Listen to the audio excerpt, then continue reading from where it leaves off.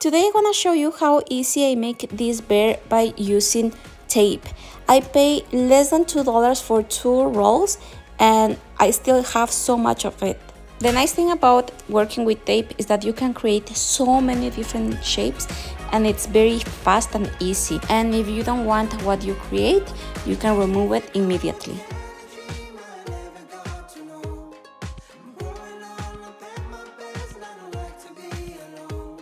As a quick tip, if you want to work faster, you need to cut a bunch of tape before you start. Seriously, that will save you so much time.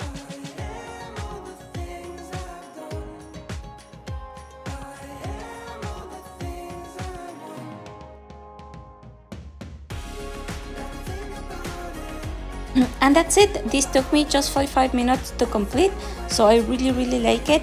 This will stay for a long time until pretty much I remove it from the wall.